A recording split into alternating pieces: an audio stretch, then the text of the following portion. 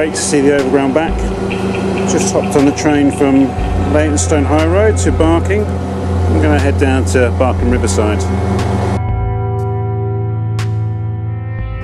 Barking, of course, is a place of ancient settlement. There was a significant settlement here before the Romans came. It was Uphall Camp near the banks of the River Roding. And right now I'm walking across the remains of the grounds of Barking Abbey, part of the grounds. Barking Abbey was one of the great abbeys of London. It owned land all over East London. Established in the 7th century, one of the great powerhouses of medieval London. At the centre of what Boris Johnson describes as an area of opportunity. Opportunity for whom, as a friend of mine said.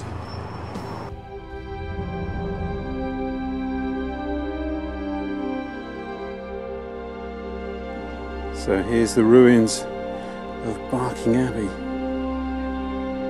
Barking Abbey was founded in AD 66 by a monk called Erkenwald for his sister Ethelberga. Bloody Vikings came and destroyed it in AD 71. They're always wrecking stuff, those Vikings. I wonder what was wrong with them. It's interesting, it says it was the second richest abbey in the country, with estates in Essex, Middlesex, London and Surrey.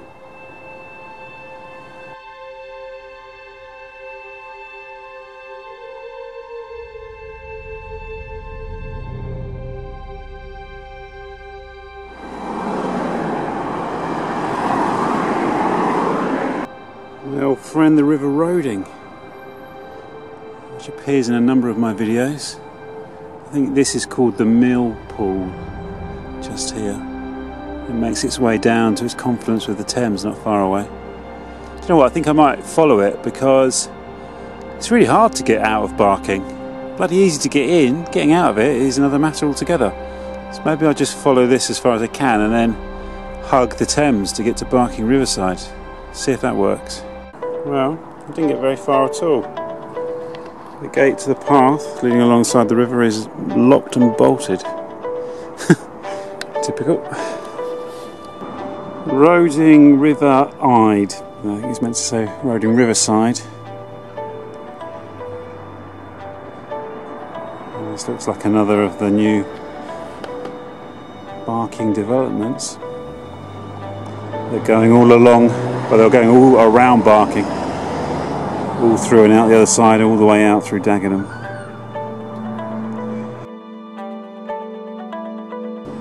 Ice House Quarter. I suppose at least you'd have to guess what it used to be. Right, so there's some studios here. I guess artist studios. In this development, look, and this. Some of the older buildings that have been retained over here. The Malt House. Yoga on the first floor. It's always one of the key indicators of gentrification in process. Got to get a yoga studio open. And that'll get them in. Listen to me. I sound like an old cynic sometimes, don't I? I hope you understand where I'm coming from.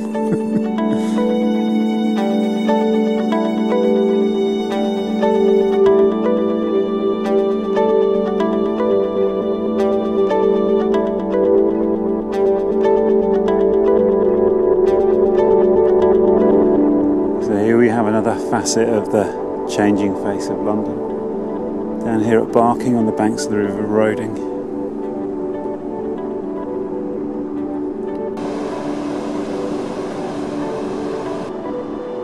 So that's a creek which joins the River Roding here. I think one of my fascinations with rivers is that they really do link you through time. They're a physical link to times past, aren't they?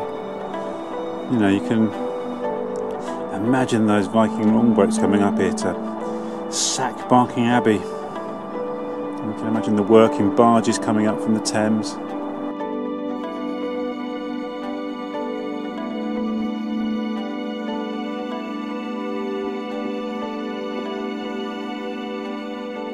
Today really is one of those sort of aimless drifts, really.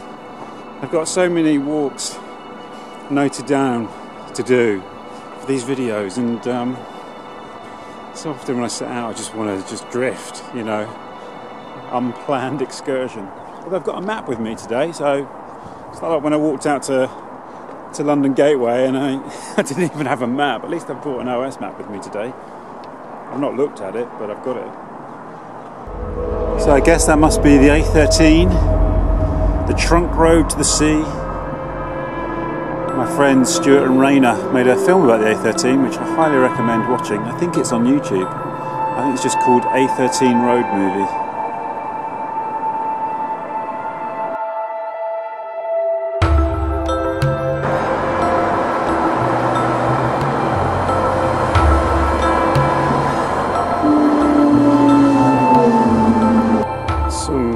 Spectacular fly tipping here on this industrial site between the A13 and the river. Man, this is really vying for the 2017 Fly Tip of the Year award, this one. We've got some classic combinations, some discarded children's toys, a car seat over there, the inevitable household furniture, three-piece suite it looks like there. That looks like it's come from a bus, for fuck's sake. Mattresses, no points for mattresses. Every fly tip has a mattress.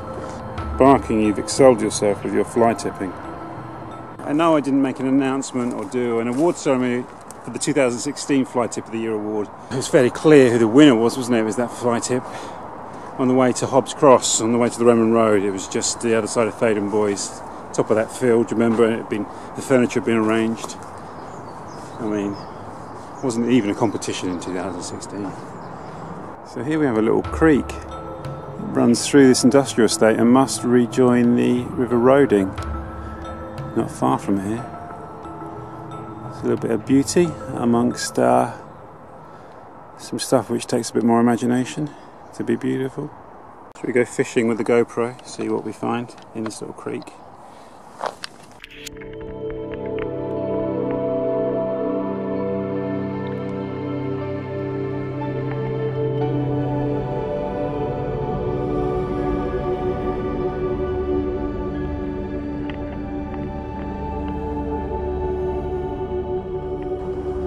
Fairly polluted down here. It's very sad to see this little creek so choked with crap.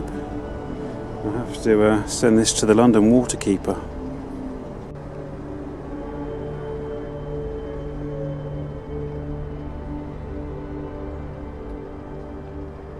Some little baby ducks here amongst all this detritus and refuse.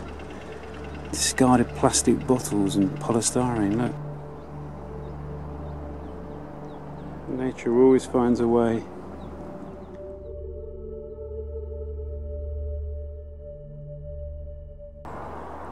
Look at that, you could knit a jumper out of that.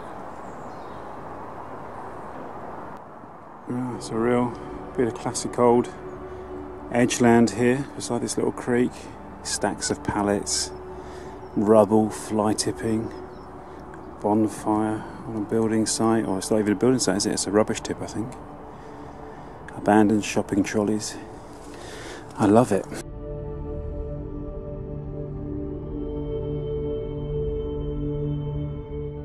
Jesus, look at the colour of the water here. I dread to think what's in there. It's fucking green. It's like parsley sauce from a pie and mash shop.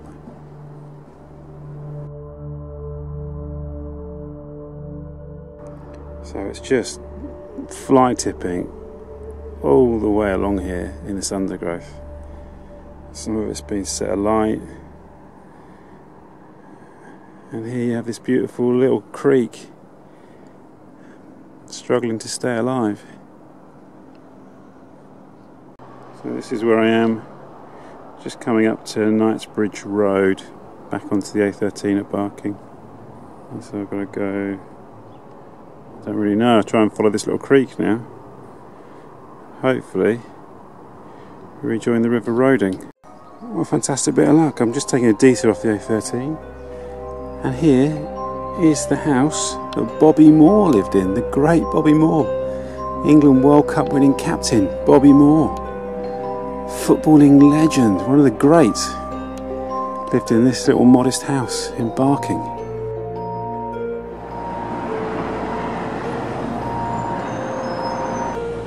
Some great old industrial buildings here. You sort of see this architecture all around the fringes of London. Not just in the east, you see sort of this style of building around Wembley, Park Royal.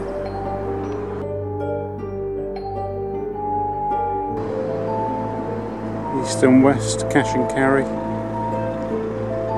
You cannot beat a good bus depot. And here we have the Go Ahead London Barking Garage. Really frustrating because the river is just the other side of these buildings here. You can look at all the seagulls circling over. Must be a rubbish tip there. I think it's Jenkins Lane tip on the other side. But you can't get through. It's all gated off. So I know the river's just there and smell it. I can't get to it. That is a really great building. Look at that. At Al Gore Wharf. That's such a beautiful building.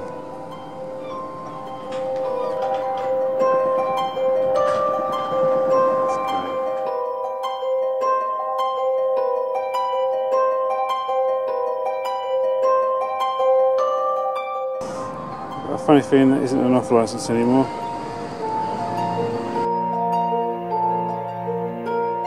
A lot of the businesses and artists that have been forced out of East London around Hackney Wick, particularly, even Leighton. This is where people have tended to come, and you hear a lot of people have relocated out to Barking. You see, you've still got this big area of industrial fringe still. Creekmouth open space, finally access to the river. Through we go.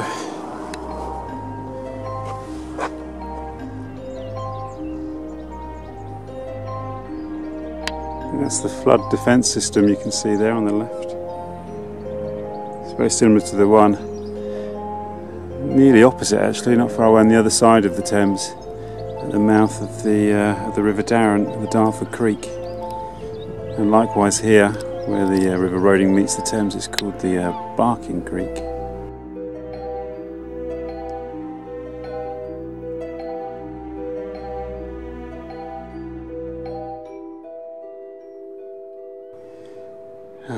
I love to see those three magic words, Greater London Council.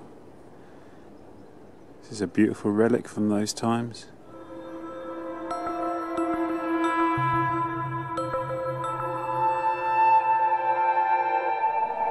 Anyone know what this is? I'm tempted to say it's an orchid, but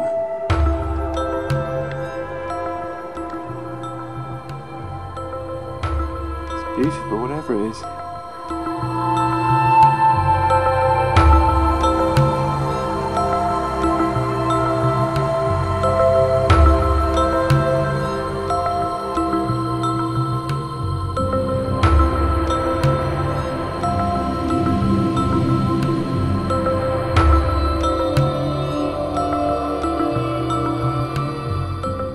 Down the Thames, looking west.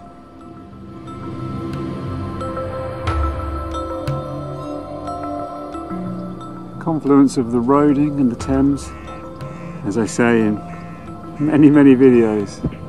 In pagan worship, the confluence of two rivers is a sacred spot.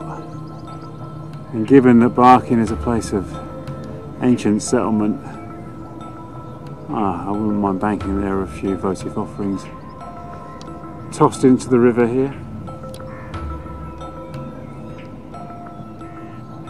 Now we just toss in plastic bottles.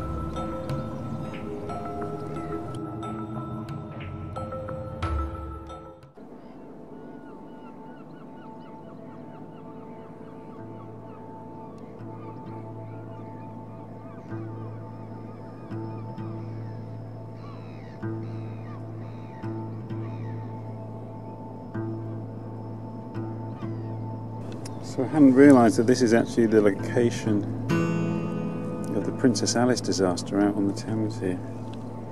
And there was a village here, Creekmouth village.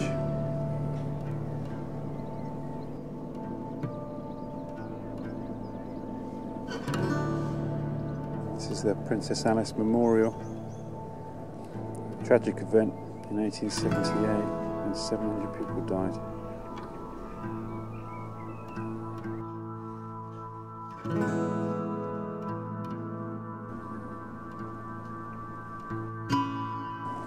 So back along River Road through the dusty industrial estate.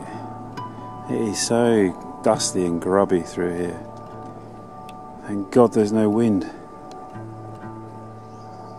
Otherwise it'd be like the Wild West. There you go. If you've ever wondered where skips end up, it's out here.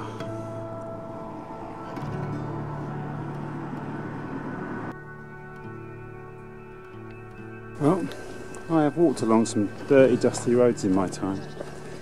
I think this is the dirtiest, dustiest road I think I've ever walked along. And it leads right to one of the landmark new developments in the London plan, Barking Riverside, at the end of a dirty, dusty road. Let's hope that's not a metaphor. An ocean of shipping containers. Kind of place. You see it, the concluding scene of a film, isn't it? With a chase across there and a shootout. So you've got the electricity generators there, and right just behind it, the brand new development, the Barking Riverside development.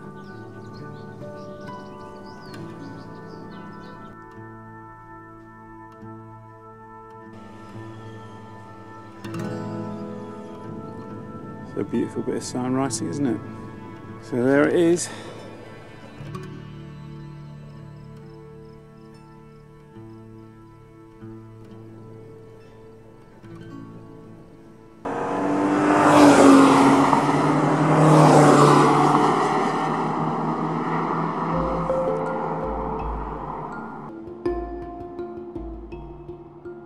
Looks like someone's moved in already to Barking Riverside. Not too sure about their interior design though. So there's a new school there, Riverside Campus, which is obviously part of the new development. Here's the raised earth waiting to be built upon.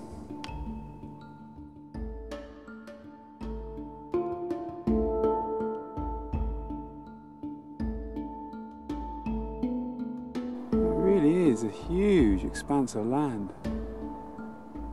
Look at that. All ready to be built over.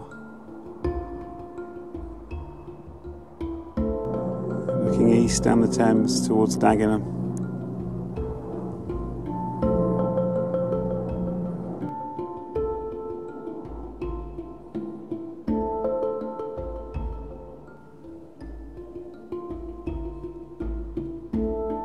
That must be Crossness Point sewage treatment works there, which is the end of the southern outfall sewer. And I went there twice. Once with Nick Papadimitriou for our radio show, and we didn't obviously go inside because it's a secure location. But then we got invited back, and we did go inside, and we were given a tour of the old Victorian pumping works there, which was magnificent. I recorded audio and I've never edited it, so I must get around to doing that and uploading that at some point. So it's about 6:30, hour and a half till sunset. Perfect time to come down to the river. I don't think I can actually go very far. I think all that those works over there I think will push me up the Dagenham, but this is majestic.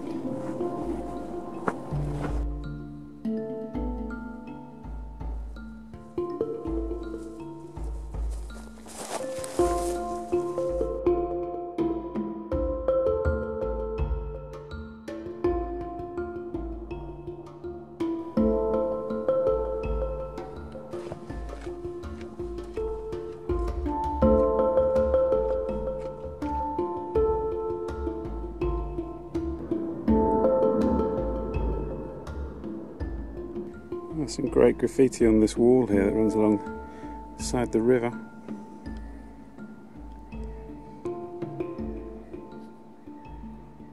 Real District Line Bombers.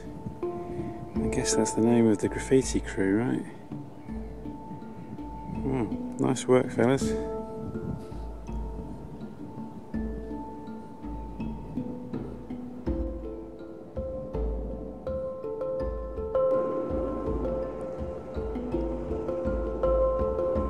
This is really beautiful here. There's like a little stream running through, and you've got this reed bed.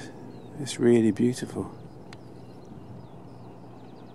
Have to leave the river now, which is really sad. There's no way to go further east. Have to go up here towards Dagenham Dock. Such a beautiful evening though. So beautiful. I urge you to come out here before it all gets built over.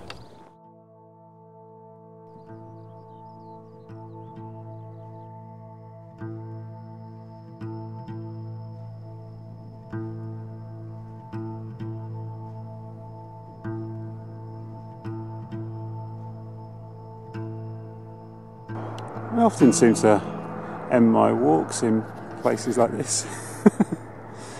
And here I am again, wandering through an industrial estate on the edge of London, where I love to be. I didn't really know what to expect from today, but it's been fantastic. Really dramatic landscape. And it was another glimpse into the future of London. Or one of the futures of London anyway.